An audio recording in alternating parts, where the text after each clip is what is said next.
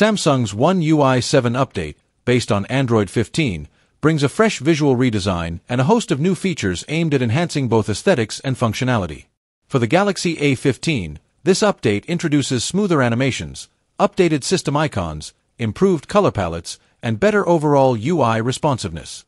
Users will also see a more organized notification system, a separated control panel for quicker access to essential settings, and an upgraded lock screen with more customization options.